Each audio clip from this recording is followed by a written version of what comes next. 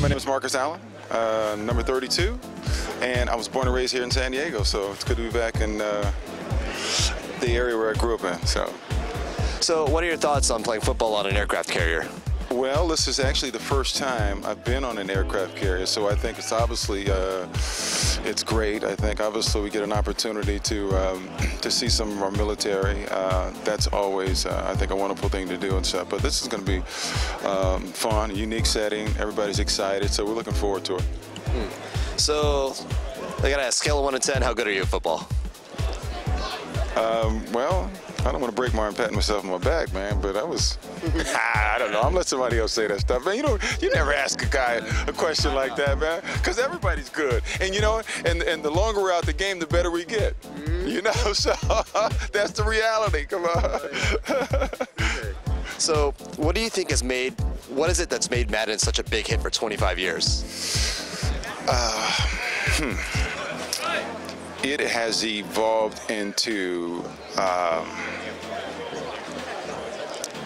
mean, it is so real. I mean, it's so tangible. And I'm just talking about the visual effects. I mean, you know, how the players they're actually guys. I mean, you can actually see the expressions of the players, and you know who those guys are and stuff, as opposed to just numbers running on the field. I mean, the plays, I mean, everything about it is just it's you know, it's gotten so much better. It's just amazing. It really is. And Madden is such a synonymous with the game. So this is again, you know, this is a lot of fun. It's going to be a great game today. I think Barry Sanders is the cover guy, right? I voted for him, so I just want you guys to know that too. So because he's great, but it's you know, it's a part of football, and that's what's great. Okay, so Madden 25 has this new mode where it's not even just character creation now. You actually get to be the owner of your own team. Right. So if you were the owner of your own team, first of all, what team would you want to run, and what's the first thing you would do?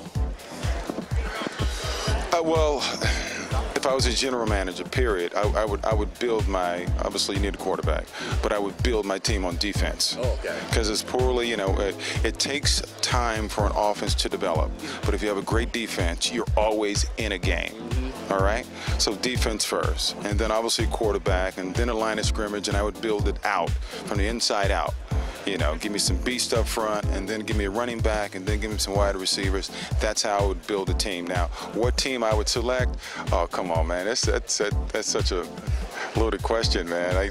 You know, it would be you know, part Chiefs, part Raiders. What do you think about that? I can't do that though. Maybe in the future.